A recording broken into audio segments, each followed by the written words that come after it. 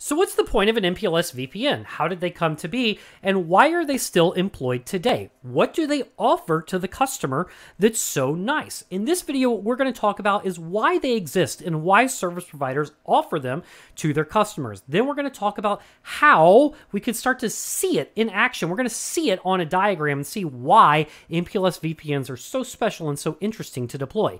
Let's get going talking about what MPLS VPNs bring to the table and what you can expect to learn over the upcoming videos. Let's go. So when you talk about what is the point of MPLS VPNs or MPLS Layer 3 VPNs, it does beg the question, what is the point of a VPN in the first place? Why do customers want to use VPNs? Then we can transition a little bit into talking about why they would choose an MPLS VPN over something that they could deploy themselves, like an IPSec site-to-site VPN. So here's a topology that we're going to be working with over the next few sets of videos. This is going to be pretty much my MPLS VPN topology. We may add more prefixes to it. Sitting in the center of the white section, of course, we have our service provider.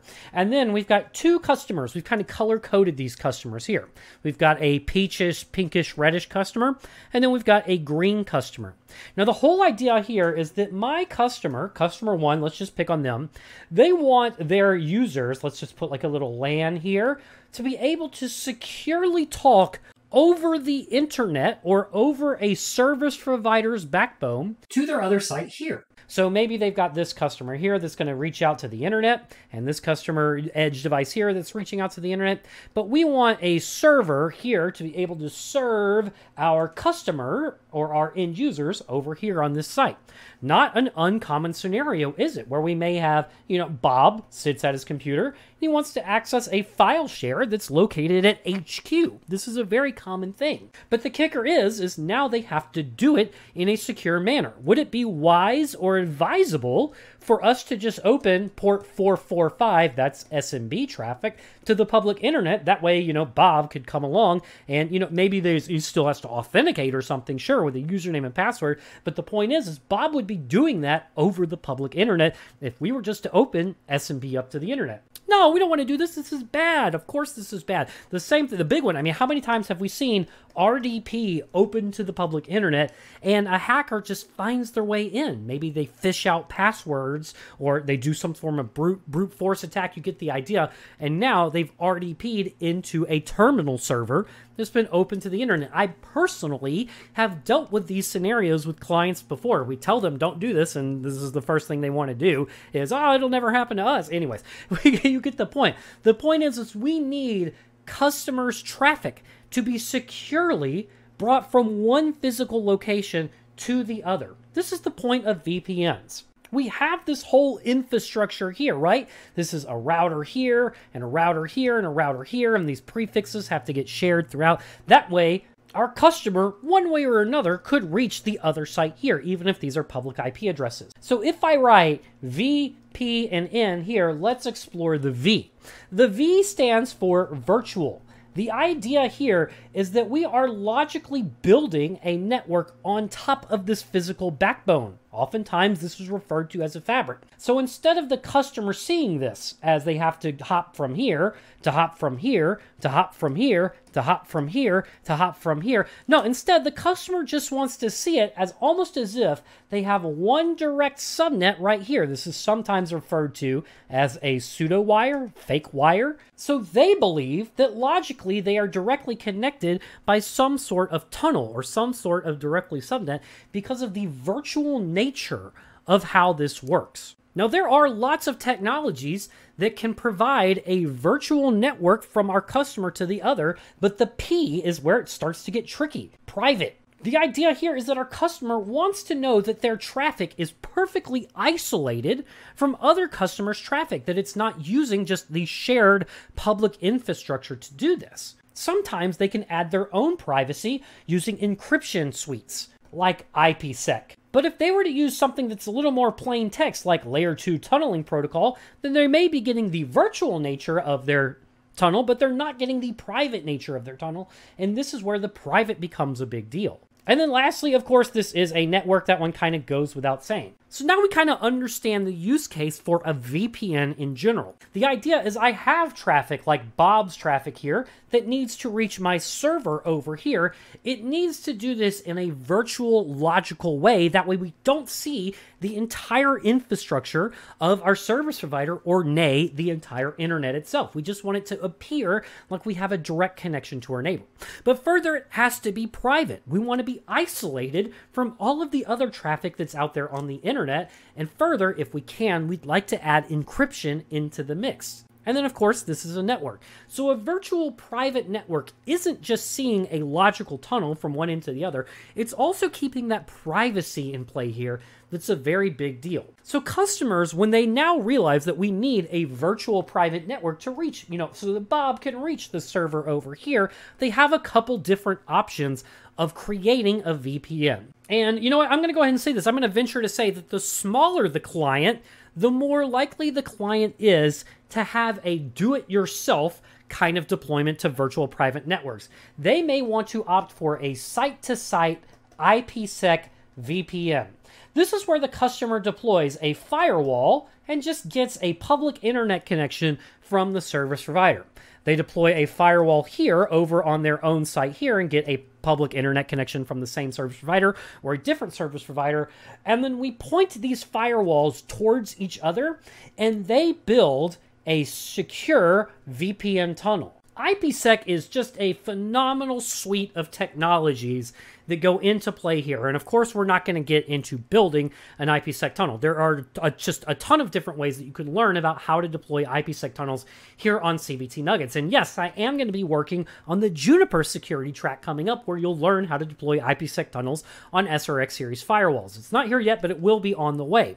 That being said, if you're just curious about IPSec firewalls, you can learn about it in Network Plus, Security Plus, CCNP security. You can learn about it in our firepower content. You can learn about it in Palo Alto content. We've got IPSec out the wazoo here at CBT Nuggets, and I'd encourage you to dig more into it. But this is the use case when the customer is looking for something maybe a little more affordable and they want to do it themselves. That's what the IPSec site-to-site VPN is all about. What we as a service provider can do, though, is say, hey, don't worry about handling all of that suite of protocols, buying new hardware, maintaining it yourself. You can just share to us the prefixes that you want to be sent from one site to the next, and we will handle tunneling it for you. This is where the MPLS Layer 3 VPN or the Layer 2 VPN comes into play. With the MPLS Layer 3 VPN, the customer will send us actual prefixes, IPv4 prefixes, that they want us to send across our topology towards their other site. So the customer here will just be able to look in their routing table and they will see this other site's, all of the prefixes that they share, they'll see it there, and they know that the next hop is just punch it to the service provider and they'll handle getting it the rest of the way there. The flip side of that is Layer 2 VPN. With Layer 2 VPN, the customer literally sees this as a Layer 2 connection from one end to the other. If you're following along in your Juniper journey throughout CBT Nuggets, you've already seen a little bit of Layer 2 VPN technology in action, haven't you, when you deployed Q&Q technologies as part of the JNCIS content here on CBT Nuggets. However, that didn't really use very much MPLS at the end of the day. What we're here to talk about now is MPLS technology. MPLS really flipped the script. It really changed how all of this stuff worked, and it enables us to do insanely cool things when you couple it with other technologies like BGP. Now, I don't want to get into this too much because it will be overwhelming very, very fast. What I'm just trying to tell you right now is that MPLS solved problems for the service providers, especially in the late 90s and early 2000s. In the late 90s and the early 2000s, yeah, there was Ethernet and IPv4, but there was also ATM. And there was also frame relay. Now, those things, you don't see ATM or frame relay much anymore.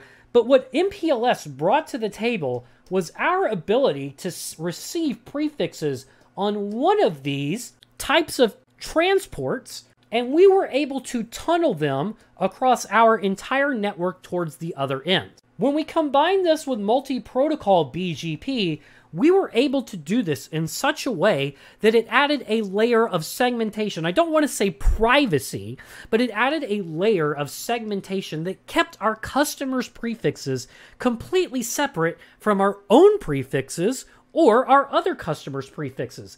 The end result by doing that was that we could use a subnet like 10.110/24.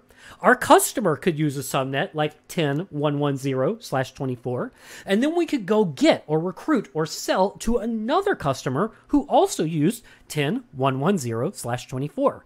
And it didn't matter if they used ATM or frame relay or Ethernet, we were able to handle all of it. MPLS Layer 3 VPNs or Layer 2 VPNs made us as a service provider super flexible. That's what it really brought to the table. And when we go to customers now, we can say, don't worry about building out your WAN infrastructure. We will do it for you. All you have to do is just peer to us and we'll handle segmenting and sending your traffic from one end to the other. But beyond that, we can also add in SLAs into the mix. This is where we start to separate ourselves from a site-to-site VPN and just the public internet. Now we can also talk about things like bandwidth reservations. We can talk about things like uptime SLAs. We can make these guarantees that also add to our ability to provide unique services and upsell ourselves a little bit to the customers. The customers love this type of thing. So they can have an internet connection, but they can also have a private connection to their other sites that are guaranteed with uptime and bandwidth reservations. Then we can do things like WAN traffic engineering, where we send our internet traffic outbound or our site destined traffic out towards the MPLS. This is where SD-WAN starts to come into play. So this has been understanding the point of VPNs and how MPLS VPNs bring something unique to the table. It's all about offloading our customers' responsibilities onto us. That's pretty cool, but keeping them segmented, and we remain flexible regardless of the technologies that they want to tunnel. Now, let me go ahead and say this now too. We can tunnel basically anything that they want to do over MPLS now. We can tunnel things like IPv4 unicast, IPv4 multicast, IPv6 unicast, IPv6 multicast, and we can handle all of that through the magic of MPLS VPNs. Now, throughout this set of videos, we're going to talk fundamentally about how this works, how all of these things work, and the next set of videos, we're going to do a basic IPv4 unicast MPLS Layer 3 VPN deployment. At that point, you'll be acclimated enough to how these technologies work to where you can start diving into the advanced MPLS VPN technologies and MPLS Layer 2 VPN technologies. So this sets up what we're trying to do, what we're trying to bring to the table, and what problem we're solving for our customers. Now it's time to talk about how does it really work. That's been understanding the point of MPLS VPNs. I hope this has been informative for you, and I'd like to thank you for viewing.